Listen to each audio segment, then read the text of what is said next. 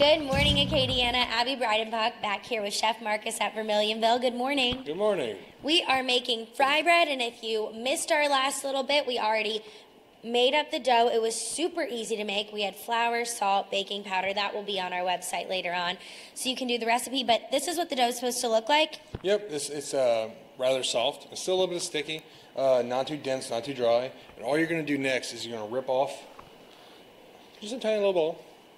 A little bit extra flour on there, roll it out, and we're going to basically make like a pizza, I guess, with the pulling motion. So we're going to pull and turn and pull and turn. And we want to straighten this out, but not make it too thin, otherwise you get some really crunchy fry bread, which isn't a bad thing, but this is better. So as you see, it's getting a little bit bigger, add a little more flour to it. Can you overdo it on the flour? We've been adding a lot of flour, it looks like. You can, but as long as you're keeping an eye on your dough, that's why working with your hands is the best for this. You can tell when it's getting too dense. Okay. So we're going to get it to about right here. And it's not too thin in the middle, but you can see some little air pockets at the top. And so we want those air pockets? We want these air pockets. We want it to come out just like those. I'm going to break one open and show y'all what they look like. But let's see, we're going to drop this in the fryer. Okay. And it won't take long at all, maybe like 3 minutes max to fry. Because all we're really looking for is a light golden brown. And as you can see, it's already starting to puff up.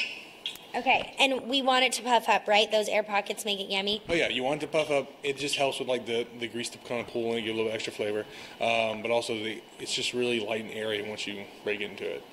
So we were talking about it earlier. This is kind of like a beignet, or if people are familiar with the Mexican sopapilla, it's a little different though. But it's similar to those in the way that you can add whatever you want sort of on top of it or dip it. What are we going to add this morning? We're just going to keep it simple. It's breakfast. So we're going to go with honey or powdered sugar. I brought both, but I think we're all leaning towards honey for this. Oh, yeah. But what we're going to do is we're just going to go ahead and rip one of these open. And you can see it's really soft and fluffy. We're just getting in there. You see how it's got some air pockets in it? Mm-hmm. So once we do that, we're just going to put a little bit of honey. So you rip it open before you serve it? You don't have to. I just figured it would be easier than putting a whole one in our mouth. Okay, I like that. Thank you. For the sake of TV, we're saving ourselves. So we're just going to do a little bit of honey on the inside. All right. Because the main flavor of these things is basically salt and flour. So adding a little bit of honey really helps. All right, and we're just going to go for it and try these? Yep, I'll take a small one. All right. Oh, it's drizzling everywhere? Mm-hmm.